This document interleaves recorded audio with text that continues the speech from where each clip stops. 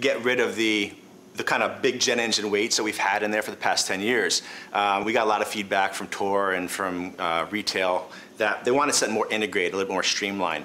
So we thought that the time had come, and we redesigned the whole entire body, and we've got a whole new unique weight system just to Spider X. But we're not sacrificing any of the customization or any of the performance that we've had in previous Spiders. We've still got the same weight range that you can achieve with this.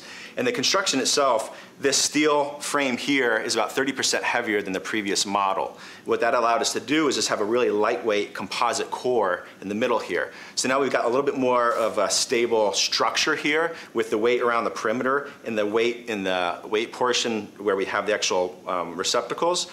So we're able to maintain the stability and the moment of inertia in that smaller footprint.